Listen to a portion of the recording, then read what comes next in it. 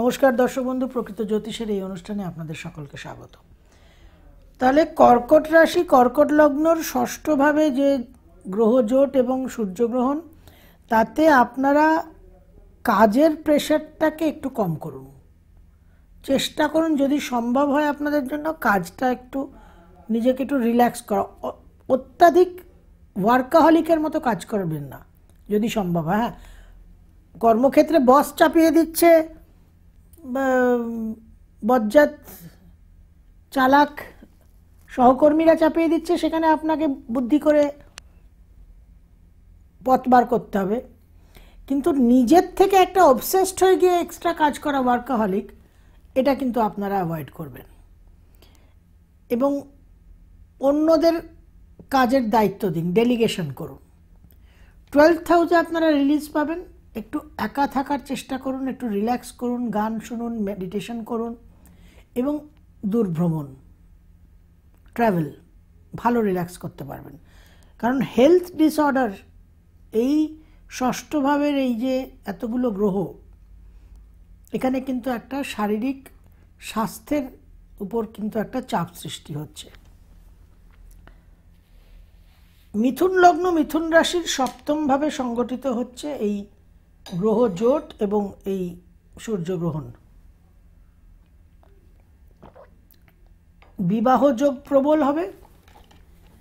মিথুন লগ্ন, মিথুন রাশির 2020 জুন জুলাইয়ের মধ্যে প্রবলভাবে বিবাহের সম্ভাবনা তৈরি হচ্ছে এবং মিথুন লগ্ন, মিথুন রাশি যাদের দাম্পত্য জীবনে ফাটল ধরেছে, অসুবিধা আছে, তাদের কিন্তু বিবাহ বিচ্ছেদ হওয়ার প্রবল সম্ভাবনা, ভেরি ভেরি হাই পসিবিলিটি।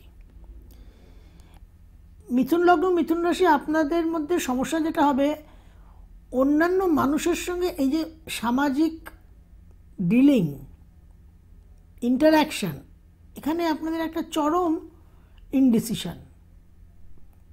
কী যে করবেন সেটাকে আপনাদের একটা সমস্যা তৈরি হবে, ইনডিসিশনে আপনারা ভুগবেন মানুষের সঙ্গে ইন্টারাকশনে। সেখান থেকে আপনাদের উপর বিরক্ত হবে মানুষ, সম্পর্কের গণ্ডগোল আসবে। সুতরাং একটু নিজের এই ইনডিসাইসিভ যে জায়গাটা, এমনিতেই মিথুন দত্তক রাশি ইনডিসাইসিভ, এর সাইন, সেখানে ওই ইনডিসিসিভনেসটা আরও বাড়বে। লগ্নের রাশি এখন রাহুও বসে আছে। সুতরাং এই হ্যাঁ কি না, করবো কি করবো না, এই অস্থিরতার জায়গা থেকে নিজেকে একটু কন্ট্রোল করে, একটু ফোকাস করে চিন্তাভাবনা করার চেষ্টা করুন। তবে যারা বিজনেস কনসালটেন্ট এবং উকিল, লয়ার, তাদের জন্য কিন্তু এই গ্রহজোট এবং এই সোলার এক্লিপসটা যথেষ্ট ফাইন্যান্সিয়াল গেইন আনবে এবং সার্বিকভাবে মিথুন লগ্ন, মিথুন রাশির মানুষদের যেটা করতে হবে সেটা হচ্ছে যে এই মুহূর্তে বর্তমানে কারেন্ট ইস্যুস যা আছে, একদম দিনের দিন চিন্তা করবেন না, শুধু একটু দূরদর্শিতা আনুন, একটু আগামী দিনের কথা ভাবুন। ফোকাসটা শুধু কারেন্ট ইস্যুস উপর রাখবেন না, আর একটু লং টার্ম চিন্তাভাবনা করা শুরু করবেন। বৃষলগ্ন, বৃষরাশি, বৃষলগ্ন, বৃষরাশি আপনাদের অষ্টমভাবে সংগঠিত হচ্ছে এই গ্রহজোট এবং সোলার এক্লিপস, এবং এই গ্রহজোটের মধ্যে কিন্তু আপনাদের রাজ্যকারক গ্রহ শনি বসে আছে। ফাইন্যান্স অ্যান্ড রিসোর্সেস, যা কিছু আপনার সম্বল, সম্পদ, অর্থ, এগুলোর উপর নিজে একটা কন্ট্রোল আনুন।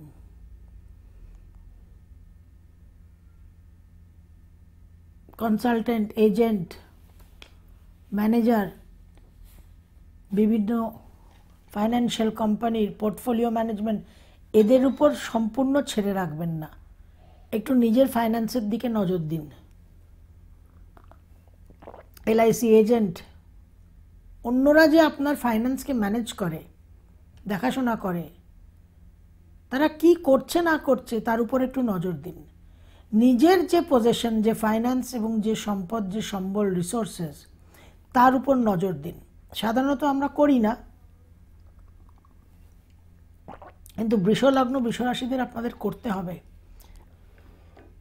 এবং এই ফাইন্যান্সের জায়গায়, পার্টিকুলারলি স্টক মার্কেটের জায়গায়, মিউচুয়াল ফান্ডের জায়গায় কখন ছাড়বেন এটা বুঝতে হবে এবং সেই মতো ছাড়তে হবে।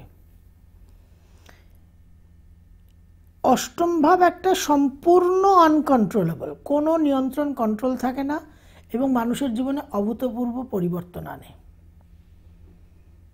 তো বৃষলগ্ন বৃষ রাশি আপনাদের কিন্তু এই পরিবর্তনের জন্য প্রস্তুত হতে হবে। রিলিজের জায়গা খুবই কম, দ্বিতীয় ভাব রিলিজের জায়গা। তো অষ্টমটা এতটাই নিয়ন্ত্রণের বাইরে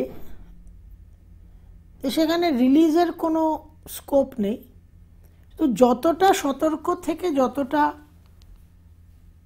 ইম্প্যাক্ট কমানো যায়। মেষলগ্ন মেষ রাশির নবমভাবে সংগঠিত হতে চলেছে এই গ্রহজোট এবং সূর্যগ্রহণ। আপনাদের যেটা সমস্যা হবে সেটা হচ্ছে প্র্যাকটিক্যাল রিয়ালিটি আপনাদের আর খুঁজে পাওয়া যাবে না, টোটালি লস্ট। এত আপনাদের হাইলি এই ধনুর অপটিমিজম, বড় বড় চিন্তা, বড় বড় আইডিয়ালিস্টিক ধ্যান ধারণা, প্র্যাকটিক্যাল রিয়ালিটি আপনাদের পুরো হারিয়ে যাবে এবং সাংঘাতিক একটা অবসেশন হবে নিজেদের চিন্তা ভাবনা মতামত সম্বন্ধে, অপিনিয়নেটেড যাকে বলে, অবসেসড, একটা কট্টর গোড়ামির দিক দেখা যাবে। সেখান থেকে মানুষের সঙ্গে সমস্যায় পড়বেন। ট্রাভেল, যাত্রা করা, বেড়ানো, এটা আপনাদের রিলিজের পয়েন্ট। তাতে কিছুটা অ্যাডজাস্ট করা, মানুষের সঙ্গে অ্যাডাপ্ট করার একটা পরিস্থিতি তৈরি হয়। তো মেন হচ্ছে প্র্যাকটিক্যাল রিয়ালিটি। মেষলগ্ন মেষ রাশি বাস্তবের সঙ্গে আপনাদের একেবারে বেশ ভালো রকম সম্পর্ক বিচ্ছিন্ন হবে, খুব সাবধান। বাবার আকস্মিক কোনো অর্থপ্রাপ্তি বা আকস্মিক স্বাস্থ্যহানি, এই জায়গা থেকে সাবধান। মীন লগ্ন মীন রাশির দশমভাবে সংগঠিত হতে চলেছে এই গ্রহজোট এবং সূর্যগ্রহণ।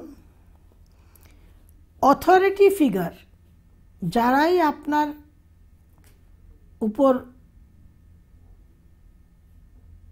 একটা শাসন করার জায়গায় থাকবে, অথরিটি ফিগার, তাদের সঙ্গে আপনার সমস্যা হবে।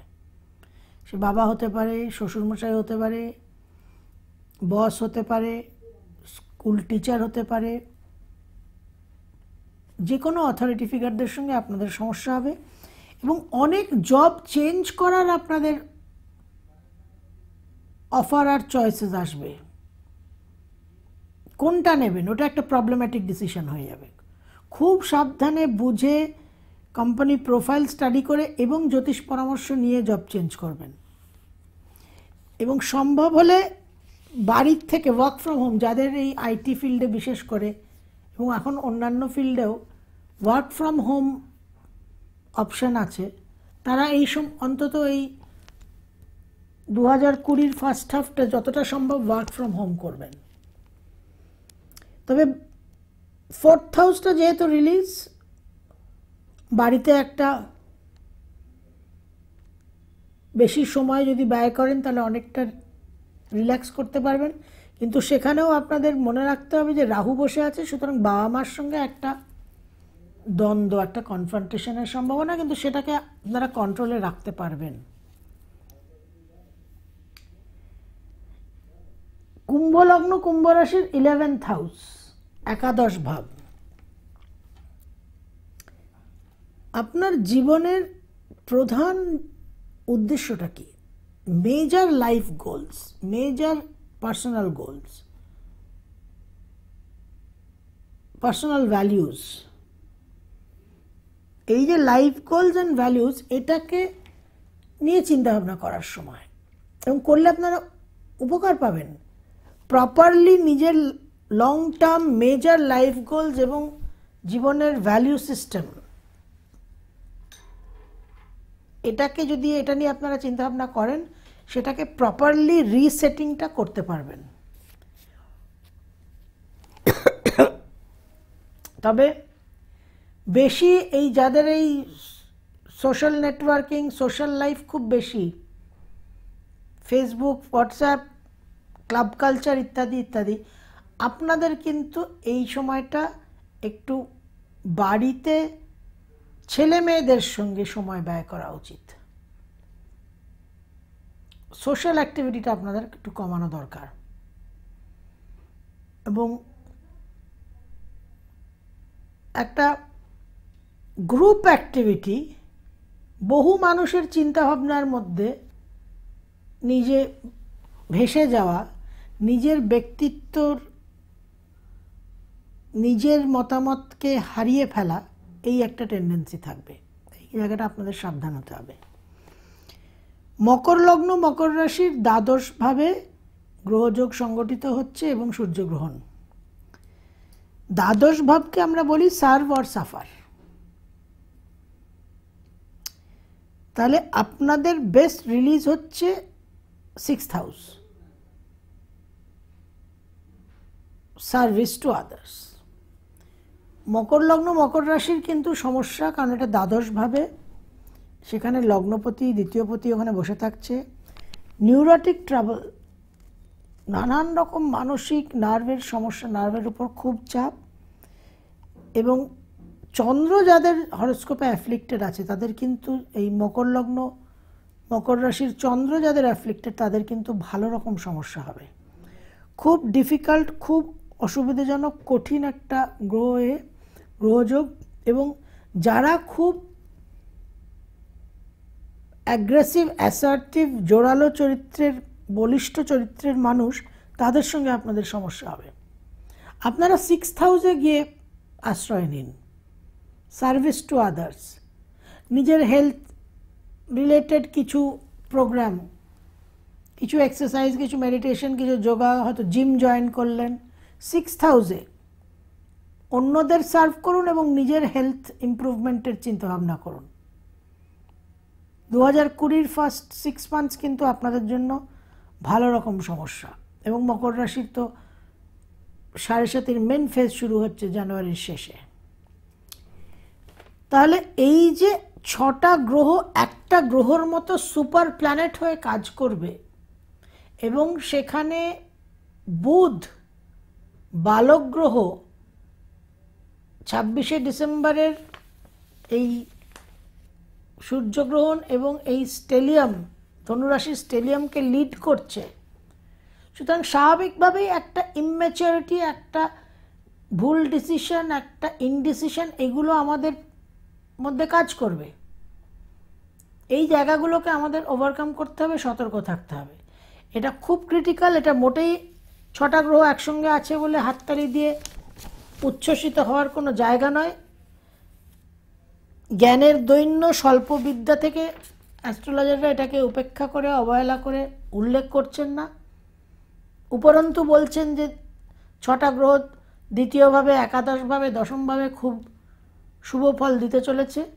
এবং 2020 রাশিফলে তাদের কোনো উল্লেখ, কোনো মেনশনই নেই যে এই এক্লিপস কতটা প্রভাবিত করবে 2020 প্রথম 6টা মাসকে। আশা করি আজকের অনুষ্ঠান আপনাদের ভালো লেগেছে। আগামী দিন আমরা আরও আলোচনা নিয়ে আসব। আজের মতো অনুমতি দেবেন। নমস্কার।